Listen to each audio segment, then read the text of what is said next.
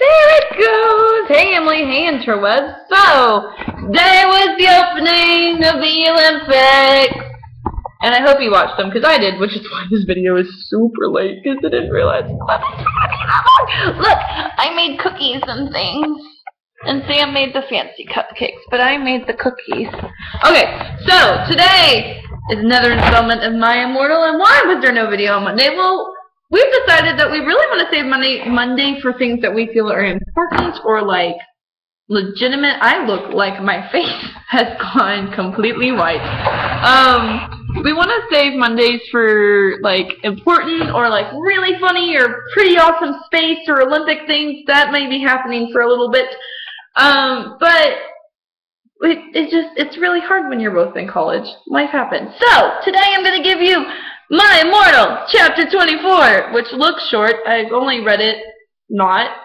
Okay, so, well, we had divination next, so I got to ask Professor Travolti about the visions. Konnichiwa, everyone, come in. Professor Sinister in Japanese. She smiled at me with her gothic black lipstick.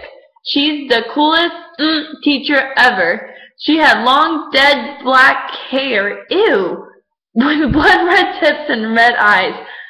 Her mom was a vampire. She's also half Japanese, so she speaks it and everything.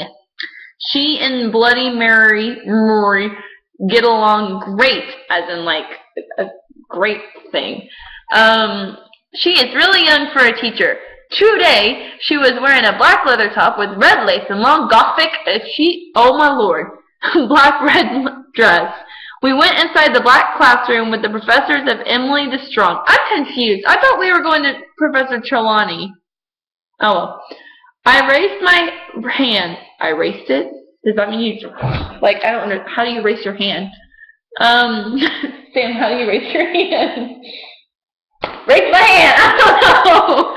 I was wearing some black nail polish with red pentagrams on it. You can spell pentagrams, but you can't spell nail. What is it, Ebony? She asked. Hey, I love your nail polish. Where'd you get it? Hot Topic? Which is spelled wrong.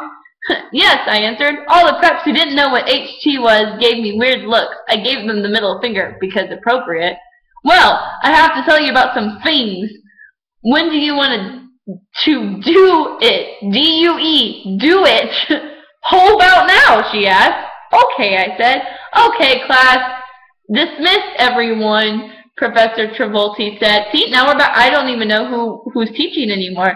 And she let everyone go. Except for you, Brittany. She pointed at Brittany and some of the prep. Please do exorcise.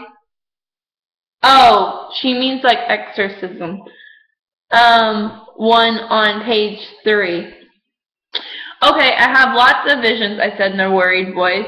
I'm so worried Draco going to die.